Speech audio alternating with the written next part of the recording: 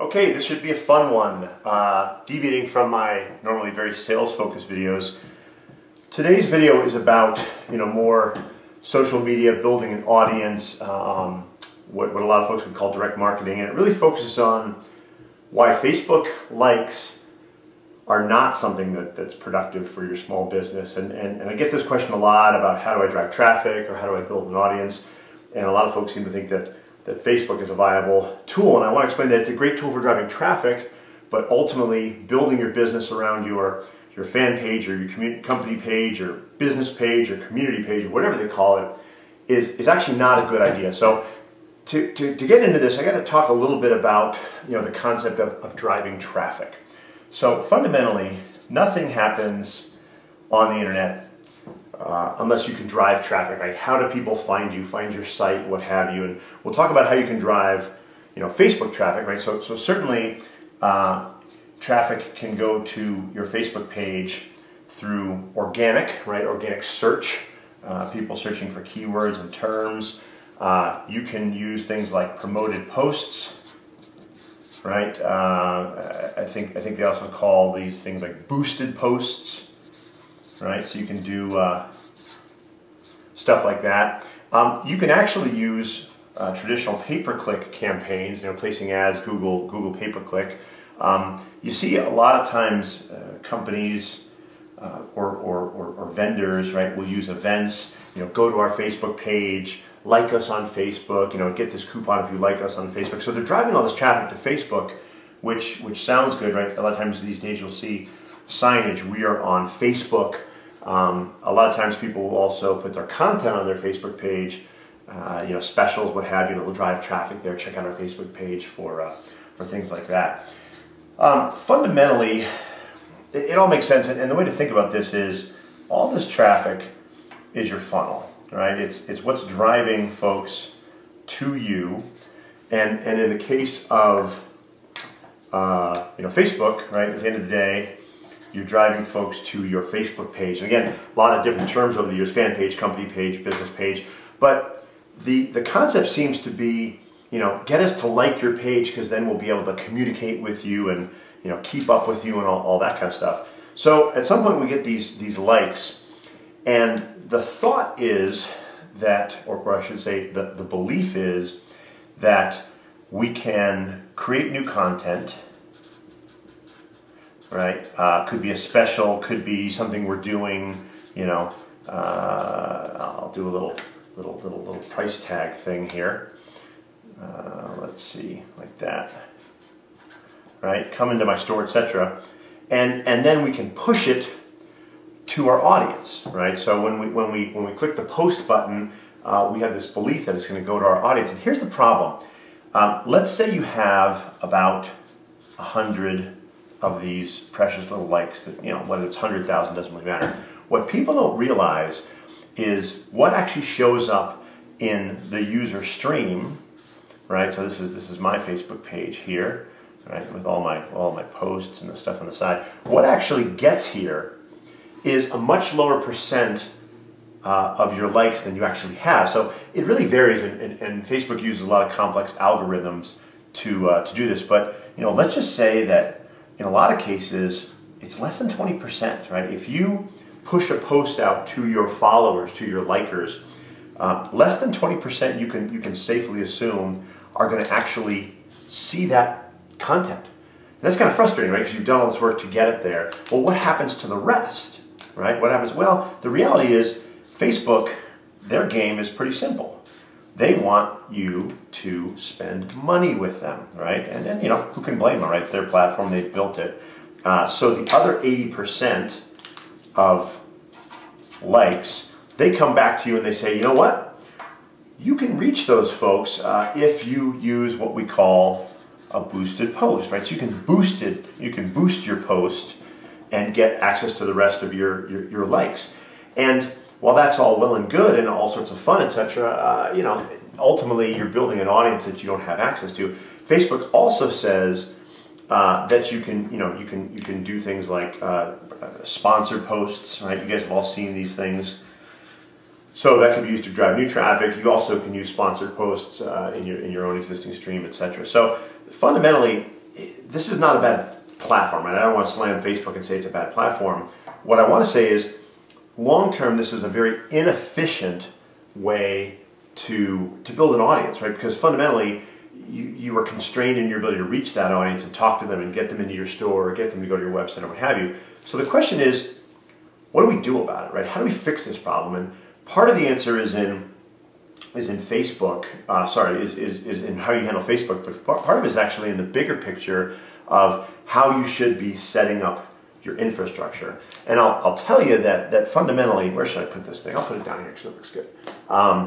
Fundamentally, what you need to be thinking about is how you are going to build what online marketers call an opt-in database, right? Or an opt-in list, right?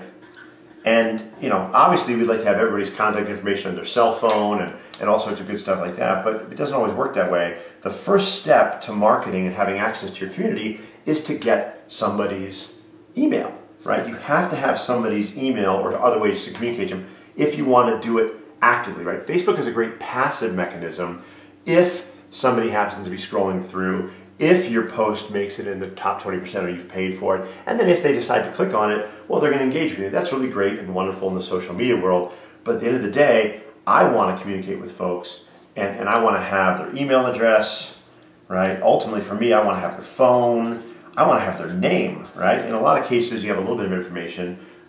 You know, for some things, I actually want to have their address. Not that I'm going to stalk folks, but you know, certain offers and things might actually do something with that. How does this happen? How do you make this work? Well, there's really two pieces that you need. You need some technology here, and you know, probably the easiest thing to do, and you guys have probably heard me talk about this before, MailChimp, which is 100% free. Right? So you can go out and get online, and for up to about, I think it's about 2,000 contacts, maybe I'm wrong on that, but you don't pay a dime. So you need to have this up and running so you have a place to store people's email addresses and their information when and if you get it, however you get it. And then you will also have the ability to go outbound with them and send them emails and other kind of communications. The trick is, how do you get them in there, right? You can't really go around asking everybody for their email.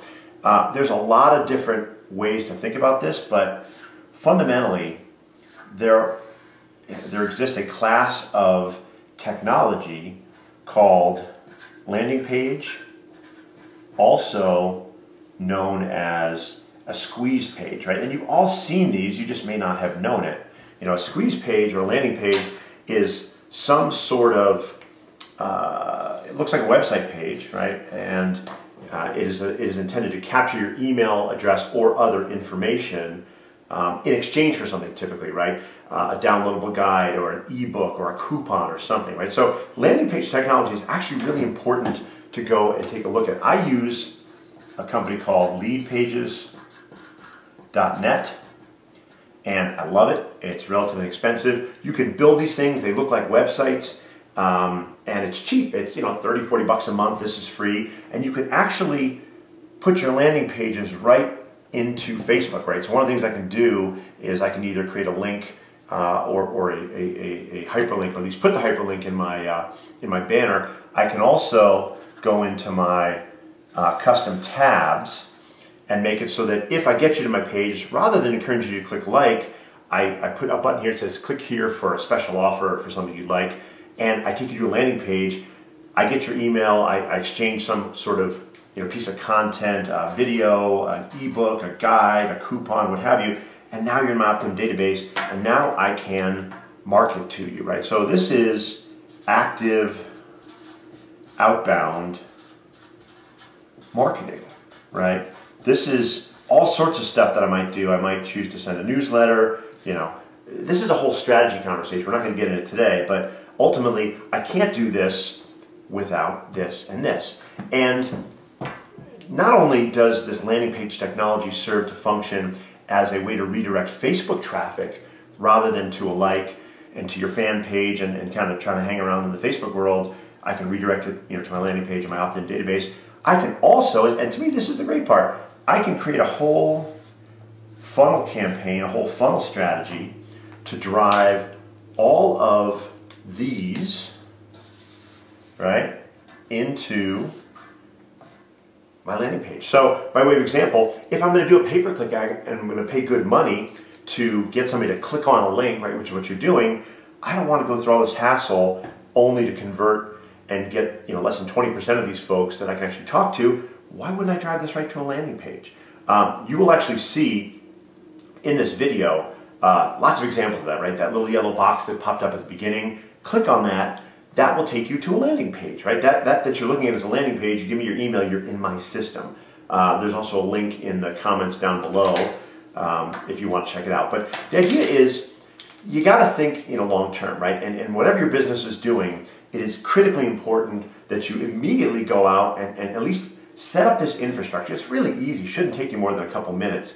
And set up this infrastructure to capture email addresses and route folks from all the sources you're using that you're spending money on or that you're not spending money on, and at least start to capture their information so that, I don't know, 3 months from now, a year from now, 2 years from now, when you decide to do some outbound marketing, you don't say, oh, I don't have a list. The email list, right?